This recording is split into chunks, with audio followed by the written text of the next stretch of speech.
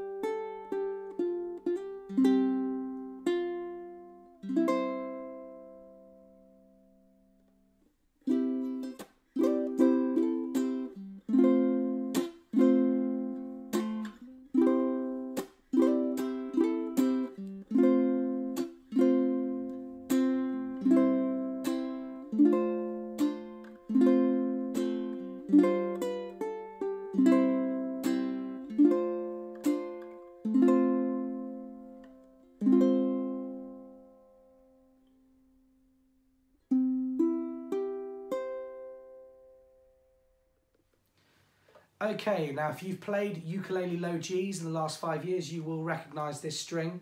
This is the Fremont Soloist. It's a polished brass alloy string, so very similar to a classical guitar string, but with a flat wound texture. They call it the Soloist, they call it a squeakless string. It's all of those things. It's a low G string that's not too boomy, not too bright, not too bassy. It's somewhere in the middle on everything. It's a very good, very flat range string. And I find it's the most suitable low G string if you are using a low G on a soprano or a concert. I've found other low G strings just aren't quite tense enough or tight enough. Saying that, this string is not that fat. It's thinner than most classical guitar strings you might use and fits nicely in most nut slots. The actual diameter of this string is a 0.030 compared to the 031s that we're looking at on the D'Addario classical guitar strings, and this is the most popular item on the Southern Ukulele Store website. I'll show you the texture close up. The texture is a goldy colour and very, very dull looking. The strings don't look new for very long, but don't be put off. They are tonally sound and a very, very good choice if you're looking to try a low G for the first time and don't want to have to modify the nut on your ukulele too much. Let's give it a play.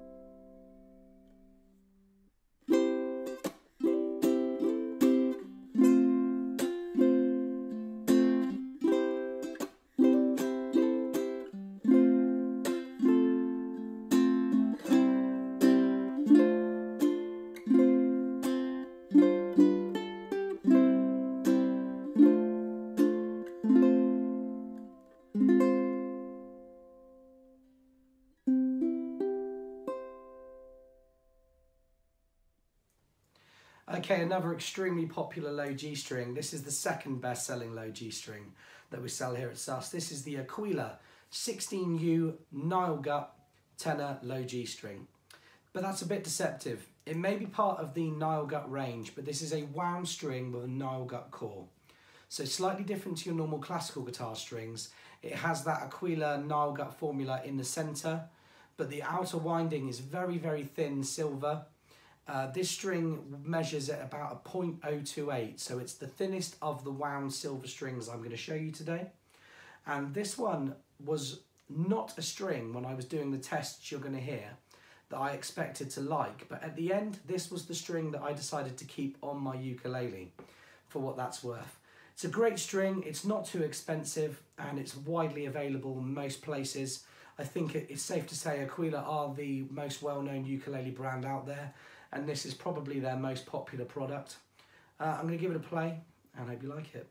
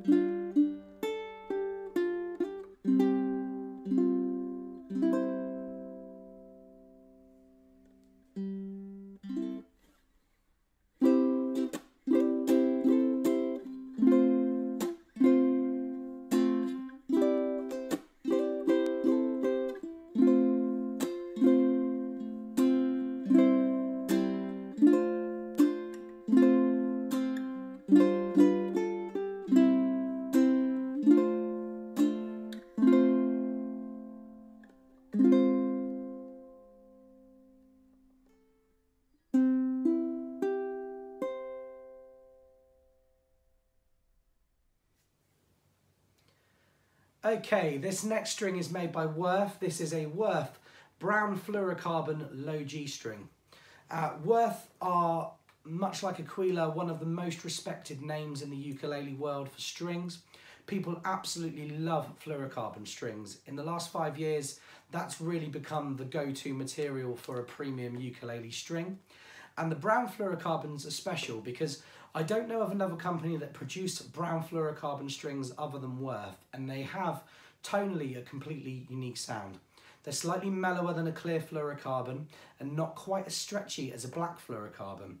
When I put this on my ukulele earlier on, I did find this one was the longest, it took the longest to settle in. I spent about 15 minutes just trying to get this string to stabilise before I played, whereas the clear string that I'm going to show you next was instantaneous. This is just some feedback on the spot as we go, because it might help you in the future. It's a great string, and when you buy them, they are slightly more expensive, but they come in a double length. So you cut them in half like this, snip, and you've got yourself a spare string going forward. The brown fluorocarbon strings are great for jazz. They're great for players that want a mellower, softer sound, and maybe something that was going to sound a little bit more complex. I like the brown fluorocarbon strings, but personally I get on with the wound strings more than an unwound fluorocarbon. If you are into unwound strings though, this is definitely the one you should try first. Let's give it a play and see what you think.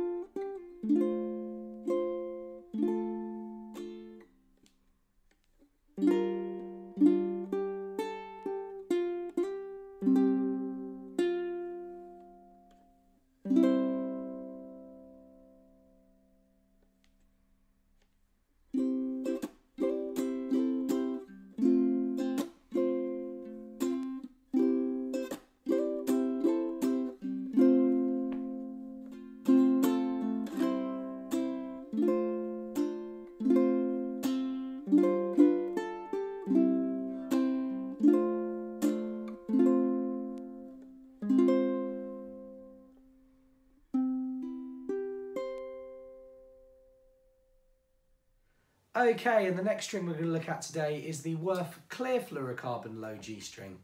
One thing I forgot to mention a bit earlier on with the brown is that the Worth Low G strings are the thickest strings we're going to look at today. They are a 0.035 measurement, which is the same as a classical guitar A string, so the same thickness as your baritone D string. Isn't that interesting? So these pull up slightly tighter to a G very well, but I don't recommend trying to use these as a G on a baritone. For some reason they tend to go a bit flabby the more you pull them, and they don't stretch back quite so easily. The clear fluorocarbon string is brighter than the brown. It's more solid in that when I put this on the instrument, it held its tune almost instantaneously. I didn't need to modify the nut to get very good intonation, and I was instantly pleased with how it sounded. The clear fluorocarbon string and the brown, sales-wise, one is not more popular than the other. If you don't fancy trying the brown string, try this one. Let's give it a play.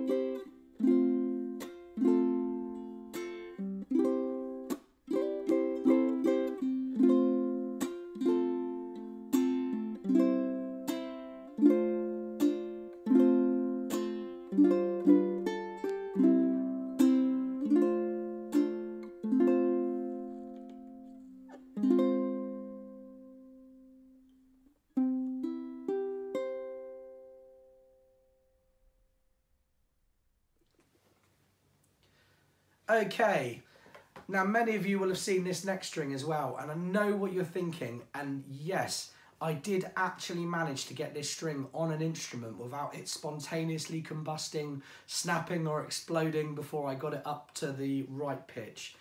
This is the famous Aquila 72U Red Low G.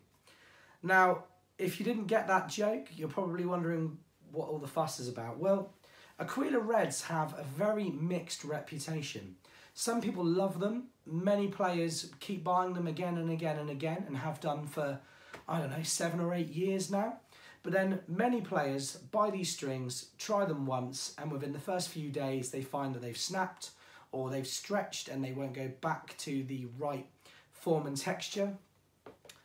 I have not found that problem so much with strings from the Aquila Red series for about 3 years, but from time to time some players just have instruments that just don't seem to like the Aquila Reds.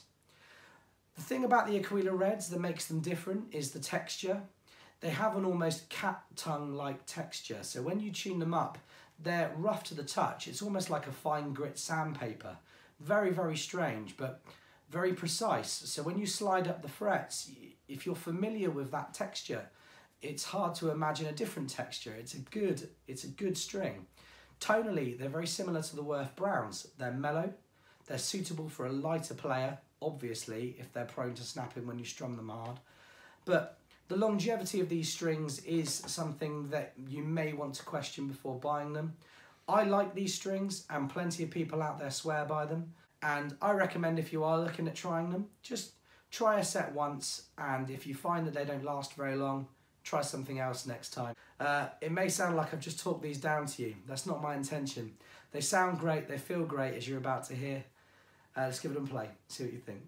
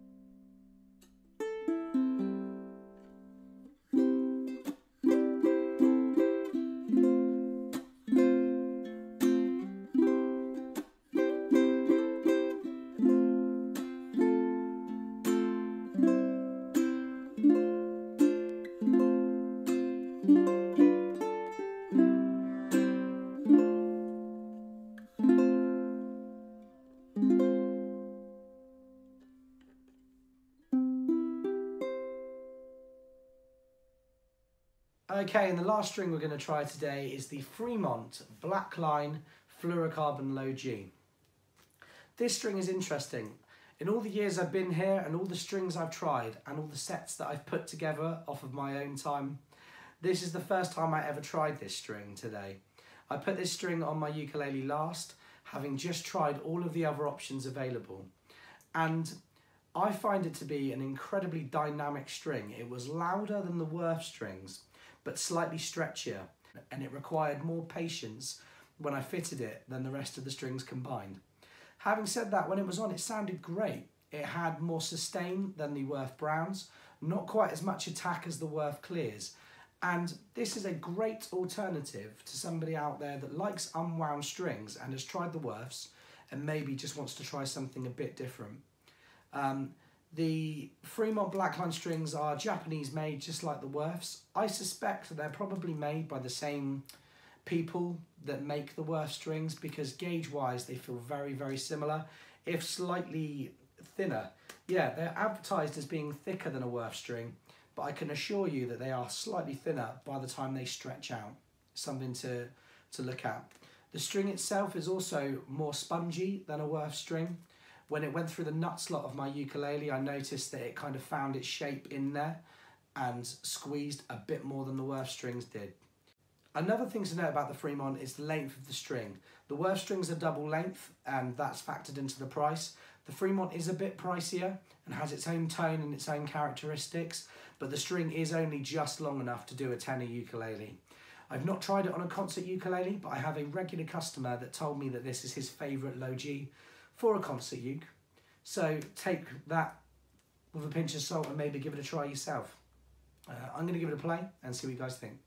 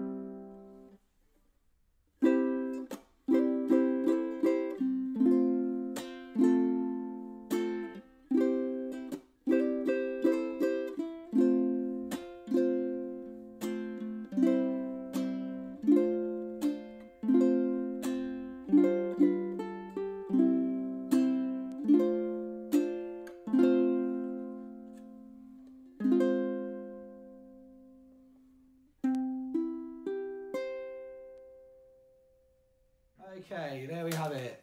We have done 8 low G strings today. But which was your favourite? Which one are you going to try? I'd love to hear from you in the comments. Please share this video, like the video, subscribe to the channel. I'd love to do more ukulele string videos in the future when time permits. I'm sorry it's taken me so long to do a follow-up to the other videos on the channel about this. If you have any questions, you can email me at alex@ukulele.co.uk. You can call the store on 01202 430 820 and chat to any of the team. We all like talking about ukulele strings and we all have our own opinions. You know, these are just my opinions. If you have your opinions and they differ, you don't need to get upset about it in the comments section.